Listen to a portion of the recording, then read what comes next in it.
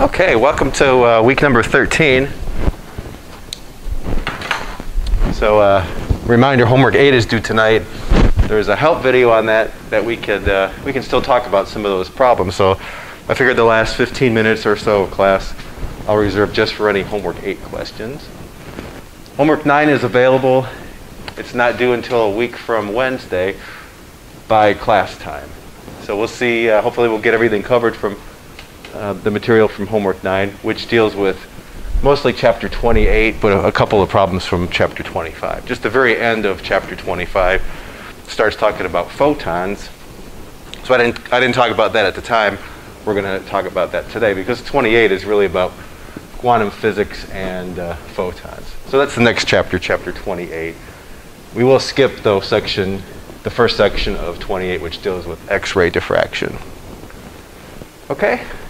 So homework 8 due tonight, homework 9 a week from Wednesday by class time. The reason is the third test is actually next Wednesday. So we're obviously meeting here today in person. Wednesday we will not meet. I'll make a video. Next Monday we won't meet in person. It'll be one of those review videos again like we did last time. But we will meet in person a week from Wednesday on the 21st for the third test. Okay? So over the weekend I'll get a practice test up. You'll have a chance to look at it. I'll make a video going over it, that sort of thing. Remember, if you ever want to have a Zoom meeting, just send me an email. We could set that up. Okay. The in-person lab tomorrow are people with last names A through L and whoever else has made any arrangements. And we will meet in room 220 and do the geometric optics lab. Everybody else should be working on pivot, and I think probably diffraction grading pivot. It's the one that's up for you. Okay, so third exam, same kind of format. It'll follow the practice test. Practice test is just a study guide. It's not for points or anything like that. And then for the third test, make your own formula sheet, a regular size 8.5 by 11 piece of paper, put whatever you want on there, just like the previous test. Okay? Any questions about any of this stuff? So let me kind of show you what the schedule looks like.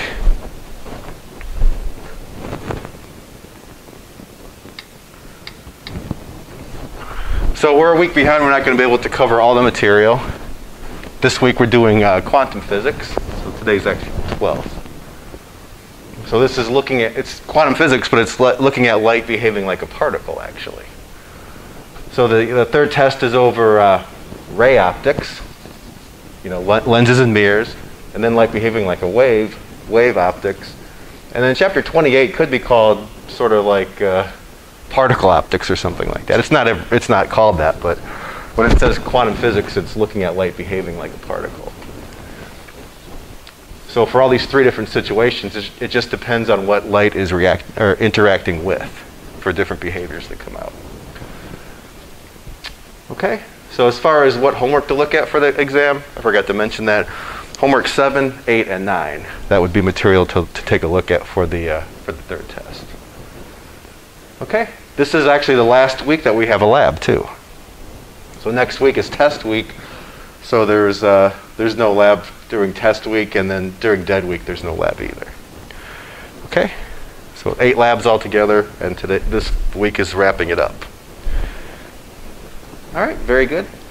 So after 28, we'll probably do a combination of 29 and 30 the week after the test, and then do a review for the test.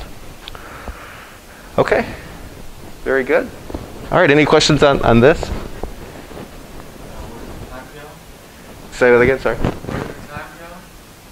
Where did the time go? I don't know. It's maybe it's some kind of quantum physics effect or something. I don't know. Yeah, it really does fly by, doesn't it?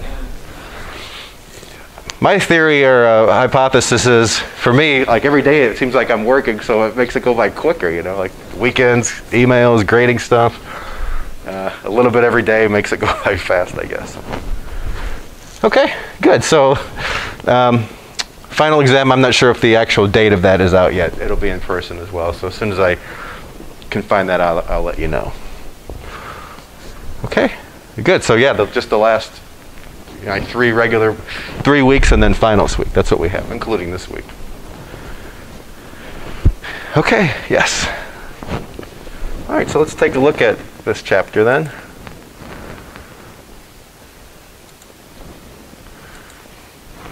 So again, the reason that we kind of skipped around, we went from 18 to 17 to 28 is these are all about light.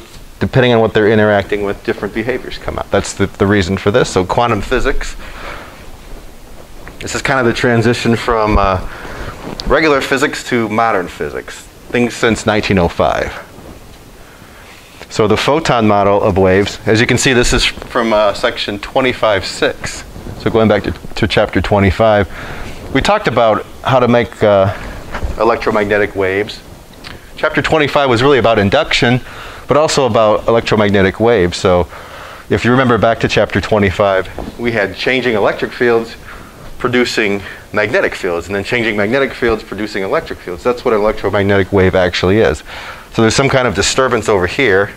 Maybe it's a changing electric field, makes a changing magnetic field. And electric fields go out into space. So if you're standing here and the oscillations over here, you don't instantly measure that electric field here. It takes some time for that information to get to you, and that's what electromagnetic wave really is. So that's the reason why this is in chapter 25. It's kind of a transitional chapter in its own right. So we have learned that light is a wave.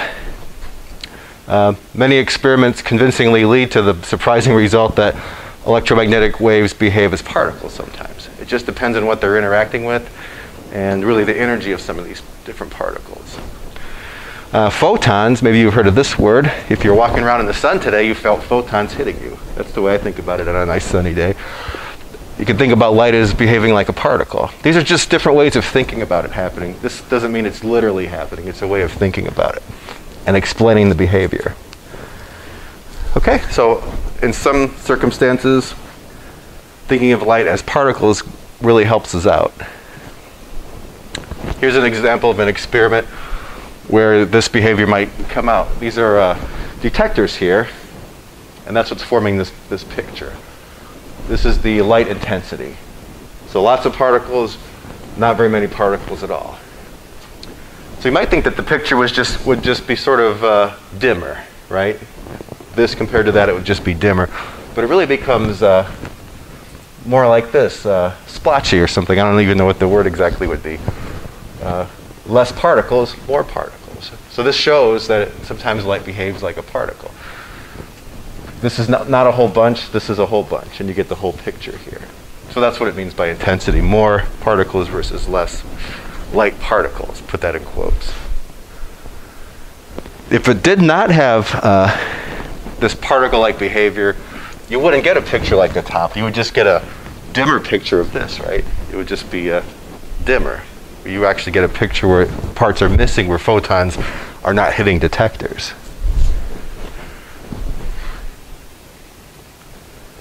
Oops.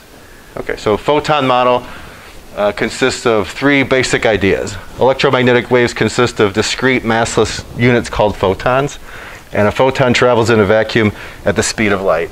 So you might say, well, you just said it was a wave, and then you said it was treat it like a ray. It just depends on what it's interacting with. All these different behaviors come out.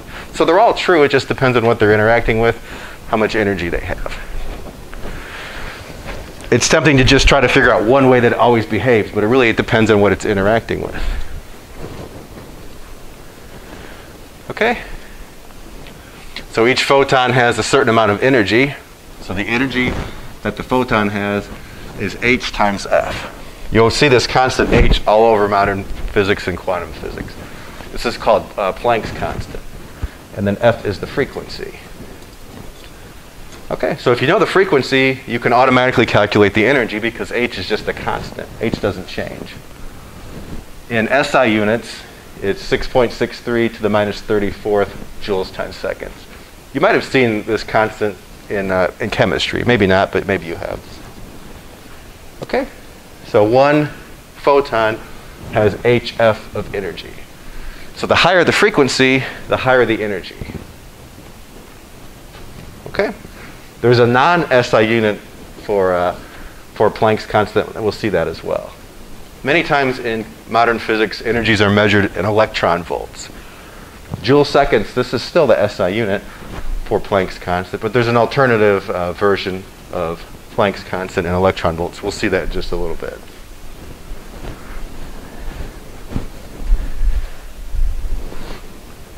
Okay, the superposition of a sufficiently large number of photons has the characteristic of a continuous electromagnetic wave.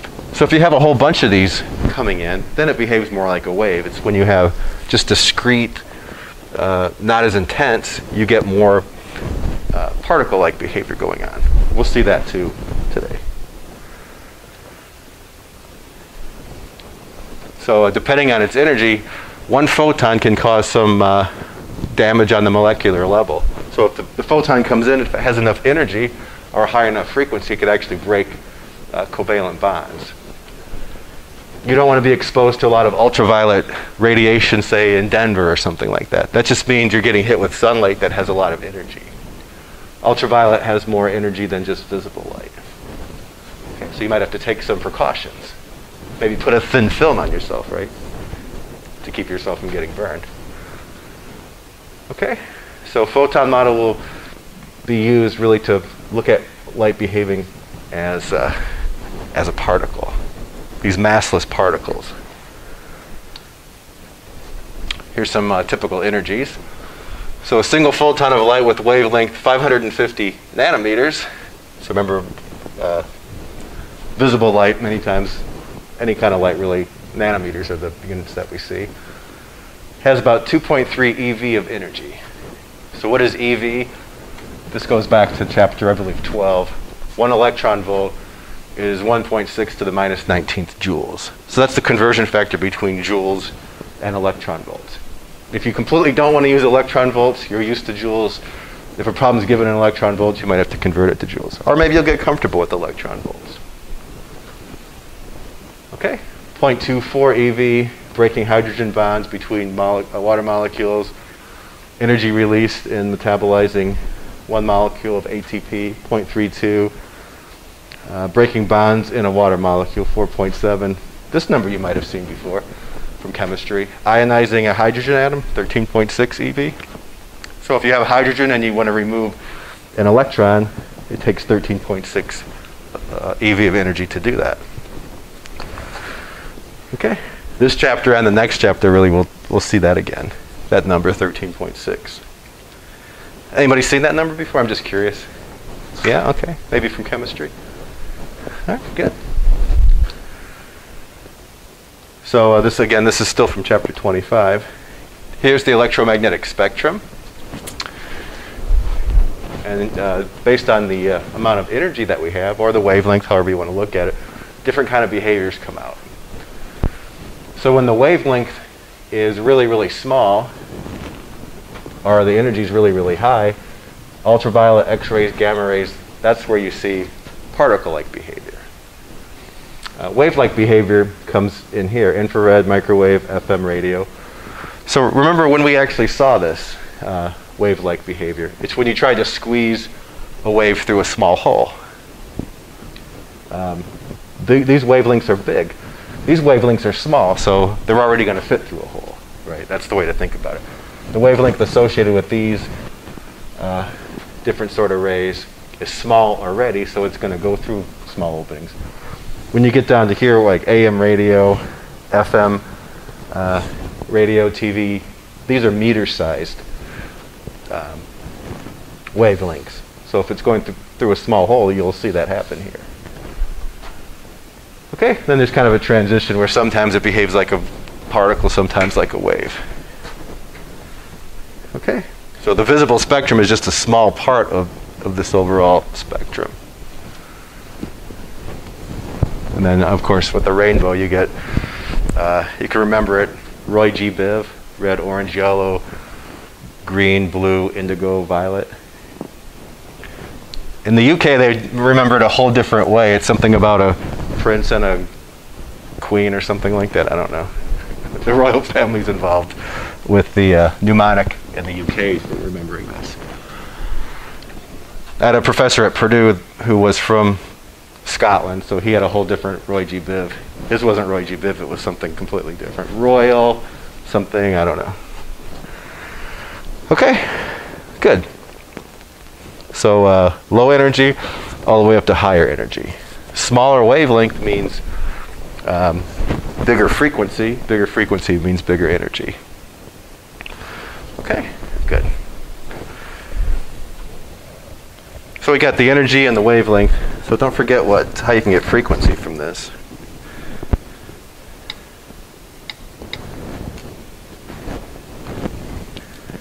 So the speed of light is the frequency times the wavelength. So in that picture that you saw, we had the wavelength. How do you get the frequency from that? You just have to solve for the frequency. And then c is the speed of light. Okay. So if you have the wavelength, you can figure out the frequency. And those are inversely related to each other. Frequency and wavelength. Okay, just a reminder of that.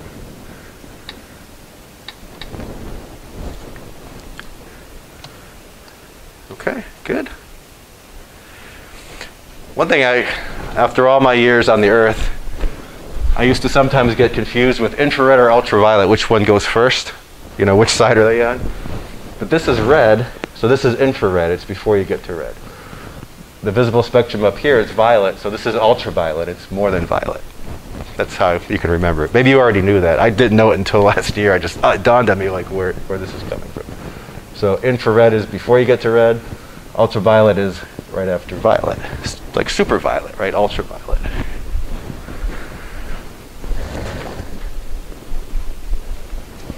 So as you can saw from that, the electromagnetic waves span a very wide range of energies and wavelengths and frequencies. Radio waves have wavelengths many meters big, as you saw from that table. Low energy. Radio waves are best described by waves. They're big and they're going through smaller holes, and wave-like behavior comes out. Gamma rays and X-rays have short wavelengths, high energy, so you wouldn't expect them to be going through really small holes. So they behave more like a particle. And this is sort of the in-between part here. Photons depending on the situation, waves depending on the situation. Okay. So electromagnetic waves, independent of currents or charges, but you need currents and charges to produce them in the beginning. So you might have a dipole here. It's flipping around. It produces an electric field that keeps changing, makes a magnetic field. Out there somewhere, there's a wave.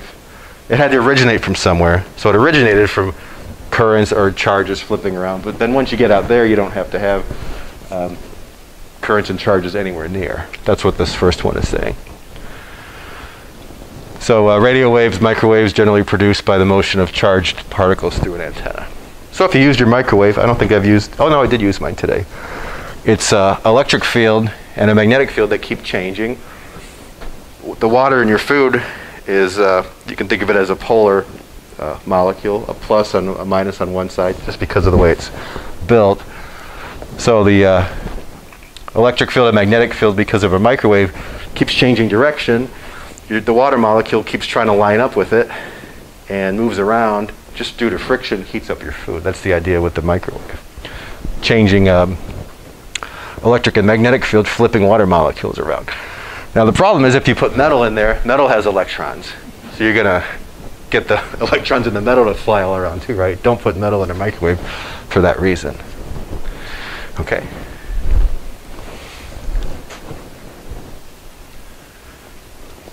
And this is the kind of the idea I was saying with how do you produce an electric field? Here's a dipole over here. If you notice, there's a plus and a minus, and now there's a minus and a plus. This has its own electric field. Now if you flip it around, the electric field direction is going to flip around. So if I'm over here and this is going on, it takes me a while for that electric field to get here. That's what the wave actually is. The electric field part is making a magnetic field part, and so on, and that's what the wave is when it gets here. That's kind of a synopsis of what I was just talking about. Okay. So here's the electric field part. We know from chapter 25 there's a magnetic field part. The electric field and magnetic field part perpendicular to each other, and the wave is traveling this direction. Okay? We saw that in chapter 25. So I'll have to look up homework 8. There was just a couple of problems from the very end that dealt with this idea, this crossed electric field and magnetic field part. Here the magnetic field's coming out at you.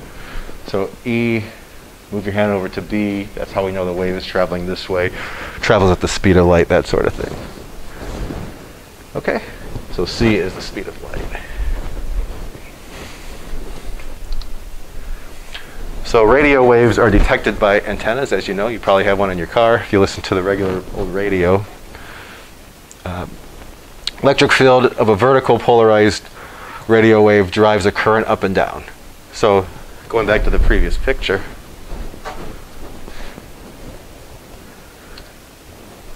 if you want to get this electric field part and use it for something, you have an antenna over here. The electric field part goes up and down, and you could read that information. Now the magnetic field part, remember how magnetic fields induce currents? They have to be through a loop. So if you have a radio or an old TV, you might have like an antenna that's a circle, kind of. Do you remember those? You might be too young. We always have to move ours around when I was a kid. There's a circular part. That circular part is picking up the magnetic field. Because to use a magnetic field, you have to have a current, a loop. The magnetic field goes in and out. Changing magnetic field induces a current that flows around. So the round antennas pick up the magnetic field part. The vertical antenna part picks up the electric field part. Okay. Okay, so that's kind of a synopsis of what I've said. So AM radio has lower frequency, longer wavelength, 300 meters or something like that. The previous slide said the best antennas are 1/4 of the wavelength, so that's why they're saying 75 meters there. It just gives you the most efficiency. Okay, instead an AM radio detector uses a coil of wire. Just like I was saying, magnetic field goes in and out, induces a current, and that's how you pick up that signal. Okay, so my wife goes upstairs, she brushes her teeth with an electric toothbrush that has a changing current. And this always happens. I'm downstairs, our TV just has a regular antenna. I get the Chicago stations, South Bend stations for free. You know, it's just broadcast TV. But my antenna is right above in the attic where she's brushing her teeth. So for like 20 seconds, the TV is all static because it's just picking up her brushing her teeth, you know, every night. So my antenna is picking up her oscillating, changing electric field that's originating in her mouth and going up to my antenna and then going back down to the TV. Okay, it's static, right? So different things will give you some static. Okay, so here's a little conceptual example. Vertical polarized AM radio wave is traveling to the right. Okay, so there's the electric field part going up and down, magnetic field part going in and out. So how do you detect the oscillating magnetic field part? So again, to use the magnetic field part, you have to have a loop. And then a changing magnetic field through a loop induces a current from Faraday's law. So if you wanted to pick up the magnetic field part, you have to have an antenna like this. And here I'm actually capturing it. If I had it turned like this, I wouldn't get any of the magnetic field part. So you have to move it around to be able to get that. To capture the electric field part, I just use a regular antenna. Electric field part oscillates this way, and I can pick up the signal that way. Okay. And that's a synopsis of what I've just said. So that coil is in the plane of the electric field part because it's capturing the magnetic field part. Okay, good. So why do you have to turn off your electrical devices? Although I think this is becoming less and less prevalent because there's more shielding going on. But airplane passengers are asked to turn off all portable electronics. It says to see why, hold an AM radio near your computer and adjust the tuning as the computer performs basic operations. So open files, close files, do different things. When you do that, electronics in the computer are closing and opening different switches. There's changing electric and magnetic field parts inside your computer, and the AM radio will actually pick up those signals. Okay? You have to have it close enough that it could read that, but it would actually work. You should try it out. So imagine what happens on an airplane with all the electronics going on. If people are on their phones and laptops or whatever, opening and closing files, those signals can be picked up by the plane's electronics. And yeah, don't want that to happen. Okay. So I kind of talked about this with microwaves. So in materials with no free charges, electric fields of radio waves and microwaves can still interfere with matter by exerting torques. So this really works out well with the microwave. It's just the idea that you have a water molecule, as it says here. You have a changing electric field. You literally make the water move this way and this way and this way. And just through friction, you heat up the food. So if there's not a lot of water in it, it's hard to heat food up, right? Okay, good. So again, that's a synopsis of what I've said. If you think about it, it's pretty miraculous, right? I mean, I think for myself, I probably use a microwave almost every day, or at least 5 out of 7 days. And it really relies on this idea of changing electric and magnetic fields, taking water molecules and flipping them around. So it works out well. When I was a kid, I remember in 7th grade, they brought in this new device, like this is going to change everything. And it was this giant microwave, and they used to be like $1,200 or something like that. It's probably not nearly as powerful as like a $50 one that you can get these days. Okay. Okay, good. So oscillating charges in an antenna produce radio waves. If you want to get higher energy, you have to have actual individual atoms oscillating to get different frequencies. And we'll see how that works out later in this chapter with atomic physics, really the next chapter. Okay, so that was just a little bit with chapter 25, kind of a transition into chapter 28. Anybody guess what this is? This is electron microscope taking a picture of somebody's rods and cones in their eye. These are the rods and cones. So you need an electron microscope to be able to do that. And it comes down to this idea of quantization of energy. Okay. This chapter, if you get a chance, hopefully you have a chance to read it. The author did a really good job on chapter 28. There's, if you go to the e-text, go through chapter 28, there's several embedded videos, things like that are really good. So to supplement what you're hearing from me, make sure you read the chapter and check out the guy's videos. You don't have to go to the study area to get his videos. A lot of them in this chapter are just built right into the e-text. So here's an interference pattern made by very low intensity of light that hits the screen, and these little chunks called photons. So again, the end of 25 is when they first mentioned photons. Here we're seeing it again in chapter 28. So sometimes light behaves like a wave, sometimes like a particle. Okay. This is actually made by electrons diffracting from aluminum. So sometimes particles behave like waves. If you send an electron through a small hole, it actually behaves like a wave would too. This duality idea. Okay, so we'll talk about that later in the chapter as well. So the photoelectric effect is a really nice way of thinking about light behaving like a particle. This is actually what Einstein won the Nobel Prize for in 1921, I think. So he was working on this around 1905. Oh, so 21, this is maybe the 100th anniversary. I'll have to check into that date, actually. I remember when it was 2005 and everybody was celebrating the 100 years of physics or whatever since 1905, but now it's like 116 years ago. Okay, anyway, so the photoelectric effect, Einstein did a lot of work on it. This is what he got the Nobel Prize for. And it's this idea. Maybe you've actually benefited from this idea. Probably you have, and we'll see how that works out. If you shine light on an electroscope, this is what we talked about the first week of class, you can actually liberate some electrons. So you shine light here. See, it's all charged up. This is before the light is shining.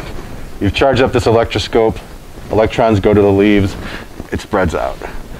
You shine UV light on, so relatively energetic light. You actually eject electrons, and they go away. This is the idea behind the photoelectric effect. You shine light on here, the electrons can grab a hold of that energy, if the energy is high enough, and they're freed from the metal. Okay, so this works with, this is metal that has electrons. The electrons grab hold of the energy of the photons, and if the energy is high enough, they can leave. If it's not high enough, that's it. It has to be high enough or they can't be ejected. Okay, so you have to have light that has enough energy. This doesn't work for low energy. This is UV light, so it's starting to get up there in the spectrum. You can't shine radio waves on this and have it happen. Here's a way this experiment might actually work. There's a lot going on in the slide actually. So here's a piece of metal. This is the cathode. It's metal, it has electrons. Here's the anode, and now there's a battery set up here. This is the negative side of the battery attached to this side. Here's the positive side attached there. Now if no light were going in, you would get no current because these are not connected. So even though there's a battery source, these are not connected, no light, no current. Now if you shine some light in there and it has a high enough frequency, the electrons in this metal grab a hold of the energy and they're freed. Now you have an electric field set up here. The electric field actually goes from this side to this side, but these are negative charges, so they move this way, and you can get a current going. If this battery weren't here, the electrons would be freed and slowly migrate over here, and you would get some current. This current this voltage source is just set up to set up an electric field that directs them across. And this actually works. This is the idea behind solar power, different things like that. Light detectors. So how does a light detector work? Well, light comes in, hits a piece of metal, electrons are freed, and you measure a current here. And then you know, oh, there must be light because you have a current going on. This is the idea, and there's so much technology that's based on this idea. Now if you have here's how I use it actually. We have a light at our house that comes on at dusk and then it goes off at dawn. And it's working on this idea. It didn't cost much, like $10 or something like that, to use Einstein's brilliant idea. Okay, so UV light, so it has enough frequency, shines on the cathode. A steady counterclockwise current passes through the ammeter. So remember, this is conventional current they're talking about. Conventional current means positive charges moving this way. That's the same thing as negative charges moving that way, though. So electrons are actually moving clockwise. So if you read through this and it says counterclockwise, they're pretending like it's positive charges going counterclockwise, when really it's negative charges going clockwise. Okay, so light comes in, electrons grab a hold of that energy, they're freed, the electric field directs them across, and you get a nice steady current. Now if the frequency of the light is not big enough, you don't get any current at all. This light has to have enough energy to free these electrons, to liberate them from the metal. Okay.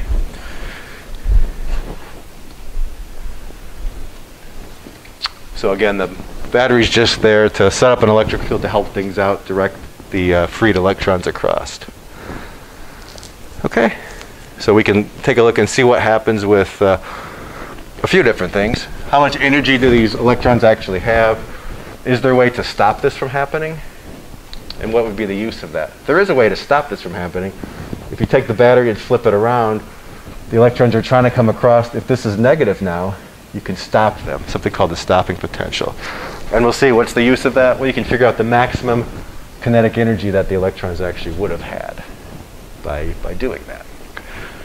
This is one of the labs that we won't get a chance to do because, you know, we've been rotating through 3 different groups. We actually do a nice photoelectric effect experiment here. Wow. If we had 3 sections instead of 1, we could, you know, do another one, but we don't. Much of this modern physics stuff, I tell you it, and it seems like magic, and like, why would you even believe any of this? Because it's so kind of magical, right? There's no intuition for this at all. But trust me, this actually works, and we utilize it.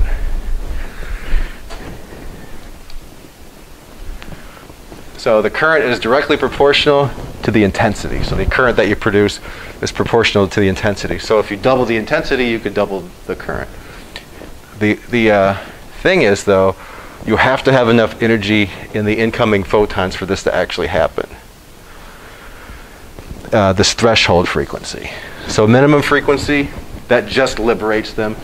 Anything higher than this threshold frequency, not only do you liberate them, but you give them more energy to move across. They move across faster. The value of the threshold frequency depends on whatever type of metal. Different metals have different called work functions and cutoff frequencies. So you can actually tell what the metal is by measuring this cutoff frequency. Aluminum versus different materials. Well, there's a table coming up. If the potential difference, the normal setup, is 1 volt or above, you don't really substantially increase the current very much. So that voltage is set up to direct them across. Around 1 volt or so, that's where it kind of maxes out. You don't get any more. The current's just how many you've liberated to begin with. On the other hand, if you flip that battery around, you can measure where the current is 0. You've stopped them all from coming across. And we're going to see what's the use of this. It'll tell you the maximum kinetic energy that the electrons would have had. Because you've taken that kinetic energy and turned it into electrical potential energy when this happens. Okay, there's a nice graph that illustrates number 6 here. It doesn't matter if the light is weak, although weak but still strong enough to liberate electrons, or intense, the stopping potential is the same. Okay, so graphically we'll see that. Okay, so you get no current, no current, no current. If you hit the cutoff frequency, then you get some kind of current.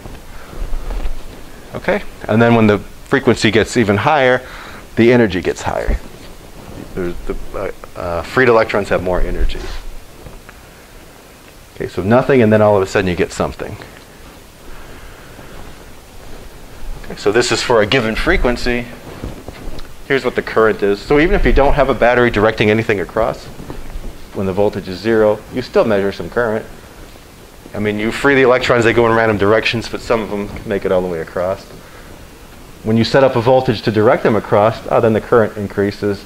About 1 volt, you don't really get any more current. You don't get any more current because that doesn't mean that you've got more freed electrons. It just means this is where you saturate on being able to direct them across.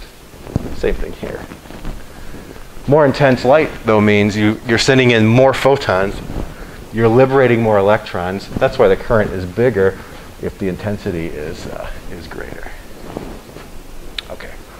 Now when you flip the battery around, both of these curves come back to here, to the stopping potential. That's where no current flows. You get absolutely no current there. Okay. Do you have the idea kind of in mind? Shine light in, free electrons, and then set up a battery to kind of collect them. That's the whole idea behind it.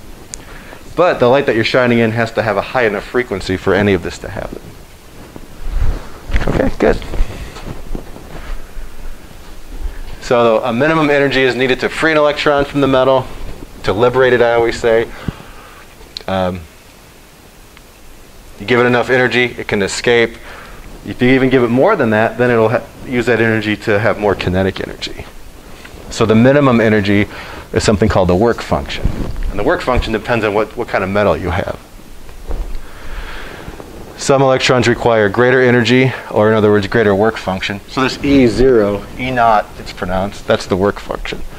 If you happen to read other books, some books call it W for work function, some books have a phi for work function. It's the same thing. You have to at least get over the work function though. So you can tell what kind of metal you have based on the work function. Gold, it's hard to get electrons from gold relative to, say, potassium. Potassium, 2.3 eV electrons or photons come in. You could free an electron from potassium with this much energy. Gold's all the way up here at 5.1. Aluminum, 4.2. This is a fancy way of telling is something made out of gold or not, right? Measure the work function of a cathode made out of gold. That's maybe a sample of a bigger piece. Measure the work function, see what you have here. Okay, good. So another way of thinking about this in terms of chemistry is it's harder to remove an electron from gold than it is from potassium. Okay?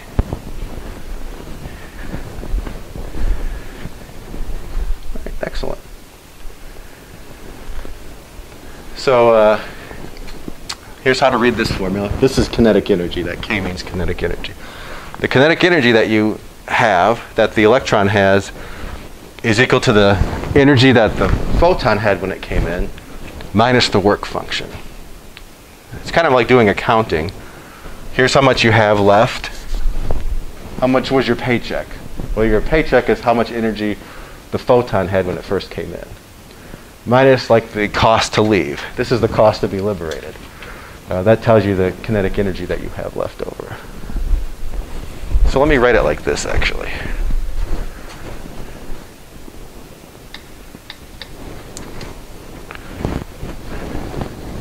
Okay, so the kinetic energy that you have is equal to the energy of the photon that's coming in. I'm going to write it like this.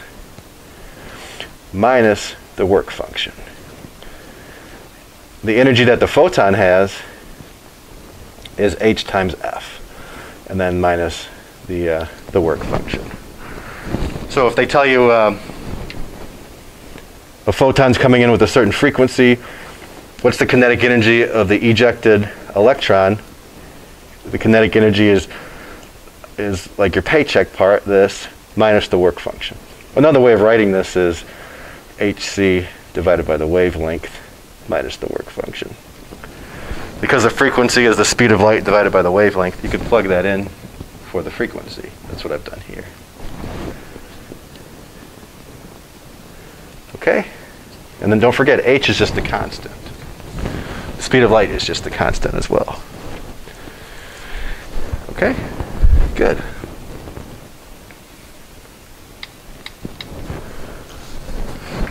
Okay, so I just wanted to give you my take on that. So in the experimental device you looked at before, the electrons, after leaving, move out in all different directions. So if there were no voltage to direct them across, you would still get a current. Setting up that potential difference directs them across. Okay. That's what it's saying here. If the voltage between the cathode and the anode is 0, there won't be an electric field, but you're still getting freed electrons, and some of them will make it here. Some of them will go in all different directions, but some of them will actually hit here. The point of putting in a voltage source across here is to capture them and direct them across. Okay, good. As you can see in this picture, that's what's going on here.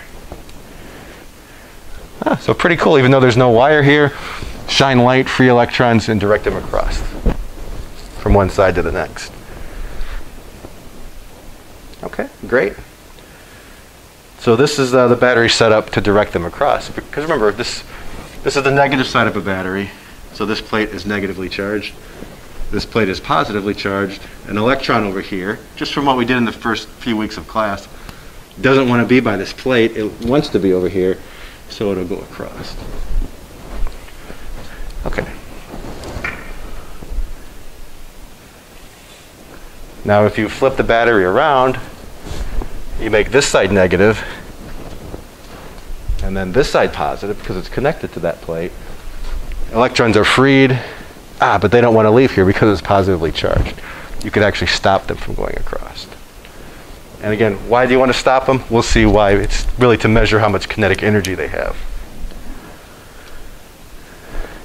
Okay. A lot of what we're talking about today is really stuff that we did in the first 3 or 4 weeks or something like that. So this should be familiar to you. The change in electrical potential energy is equal to minus Q times delta V. That was with the chapter 24 that we looked at. This part is from physics 220. The change in electrical potential energy, or more generally, the change in potential energy is minus the change in kinetic energy. That's energy conservation. Okay? So we're taking kinetic energy, turning it into electrical potential energy. When delta V is equal to this V stop, that's when all the energy that was kinetic becomes electrical potential. That's what's going on here. Another way of looking at this one is this.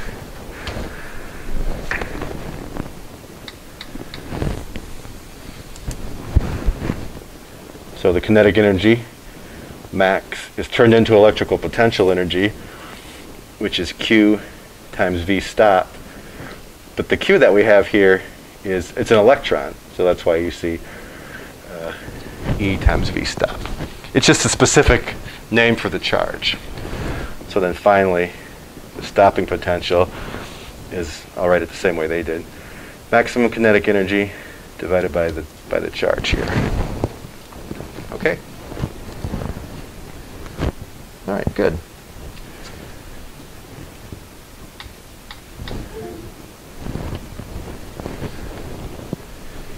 So here's some explanations from Einstein. Why do electrons leave the metal at all? People tried to figure this out, right? This is over 100 years ago. Some people thought maybe it's just when you heat it up. Maybe you heat up the metal and the electrons leave for some reason, for that reason. The problem with this idea was electrons began to leave as soon as light hit the metal. Not that the temperature had changed, just when light hit it. So it didn't really depend on, it couldn't depend on temperature because it hadn't even had a chance to warm up. I mean, shining light on metal will heat it up, but these electrons started moving immediately before it actually heated up. So this hypothesis fell away. Also, there were some other problems. Strong intensity versus at a different frequency should be able to heat the metal, yet nothing happened. So low frequency, but a lot of it still heated up the metal, but you didn't get anything until you had this cutoff frequency met. And then there was a sharp increase once you hit that. So heating it up didn't work. It's a good place to start, but it doesn't explain the way it actually behaves. So Einstein explained the photoelectric effect by looking at the work of Max Planck, Planck's constant, who started to come up with this idea that you could only have discrete amounts of energy, different packets of energy.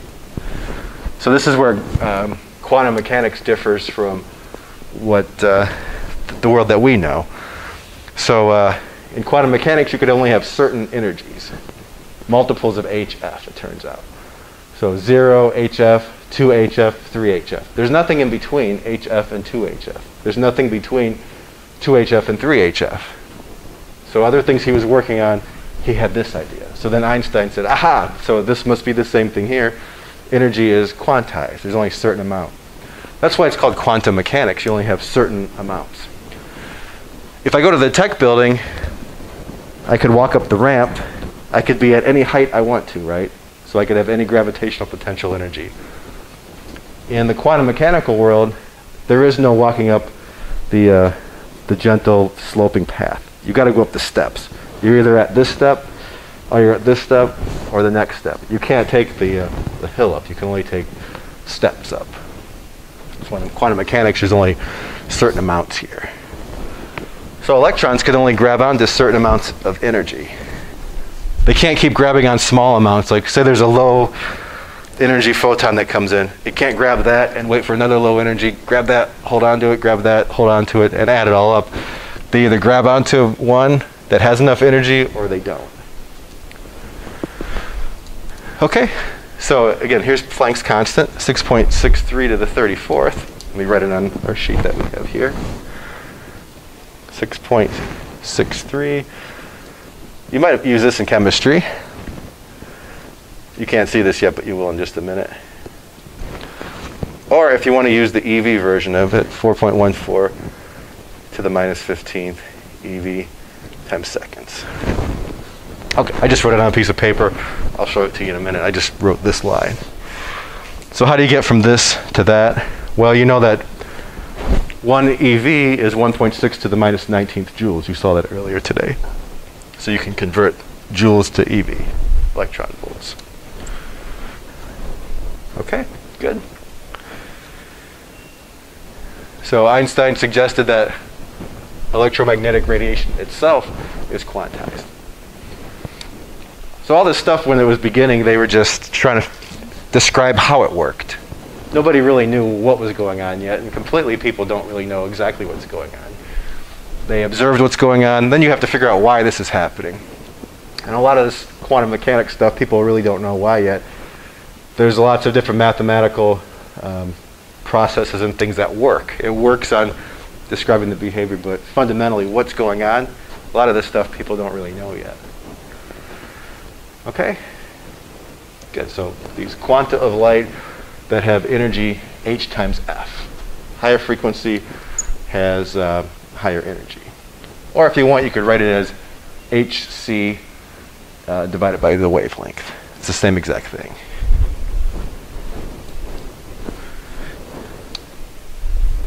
And here's a shortcut.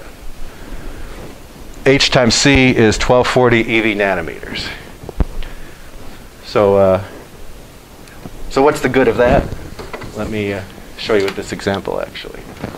Ultraviolet light, 290 nanometers, does 250 times as much damage, cellular damage, as equal intensity of light of 310 nanometers. Okay.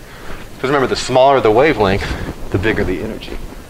So 250 nanometers wavelength, or sorry, 290 nanometers wavelength has more energy than 310. Smaller wavelength means higher energy. Okay? There's a clear threshold for 300 nanometers. What is the energy in eV of photons that have this amount of that wavelength? So it's worked out in the slides for you. Let me show you the use of Hc as 1240 eV nanometers.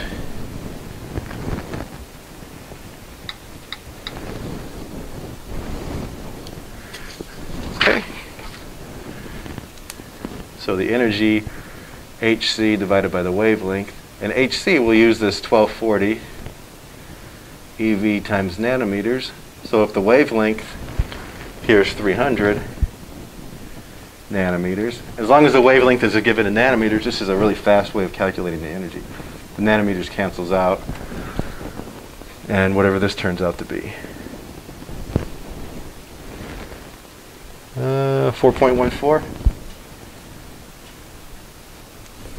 So this is a fast way of not having to figure out the frequency, and then once you have the frequency, then use h times f. This is especially quick if the wavelength is given in nanometers, because you don't want to be multiplying h times c all day long, right? Why not just use h times c already built? So this is already h times c built, 1240 eV nanometers.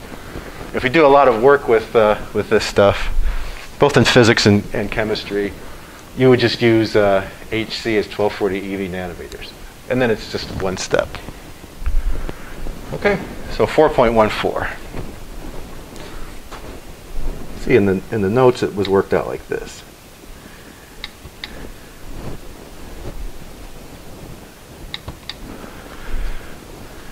First get the frequency. Okay, that's perfectly good. That's perfectly good. It just takes longer. Figure out the frequency. Okay, because it's the speed of light divided by the wavelength. Okay, good.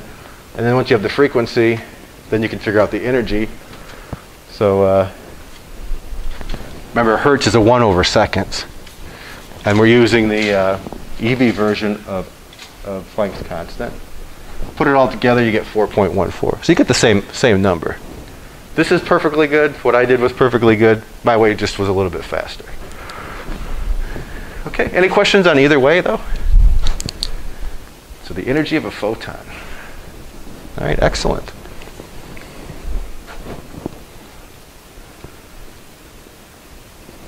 So the number seems reasonable. Going back to 25, The splitting of a bond in water molecule is about 4.7. We saw that number today. So we expect photons with energies in this range to be able to damage complex organic molecules, right? Because it's 4.14 is relatively close to 4.7.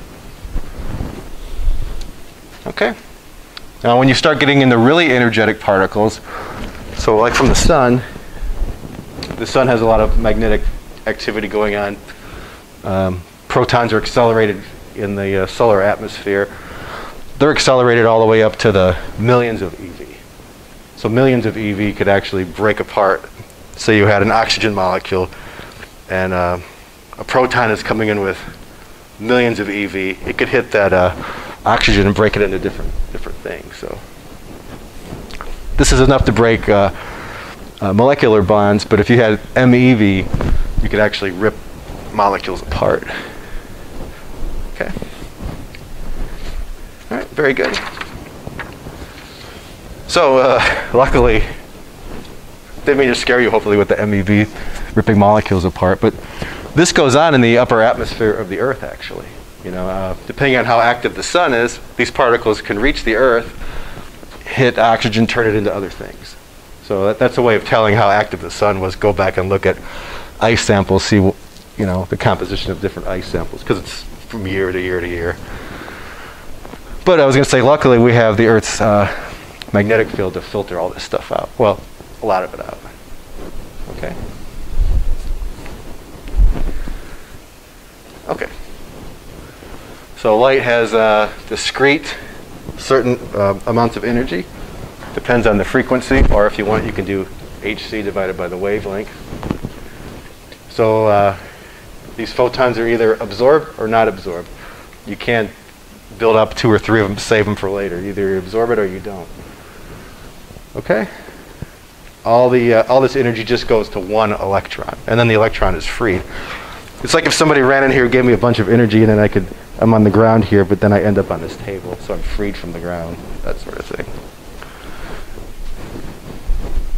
Strange things happen in this quantum mechanical world.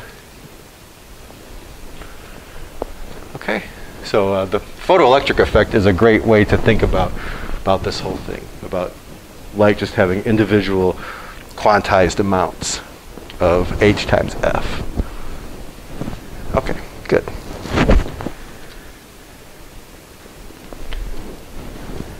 Yep. So electron can escape from metal if its energy, this is kind of a little synopsis, if you have enough energy that is bigger than the work function. So this is the photon energy. They call it energy that the electron will have, but I call it the photon energy. If it's bigger than the work function, then you could free the electron. The cutoff frequency, this is the minimum frequency, in other words. Minimum frequency, work function divided by Planck's constant. Okay, good. If the frequency is less than the cutoff frequency, then you don't have any electrons leaving at all. You can't shine radio waves and get this to happen. It has to have enough energy, UV usually and greater. Okay, weak light will give fewer electrons sufficient energy to escape because the photons deliver all of its energy to just one electron.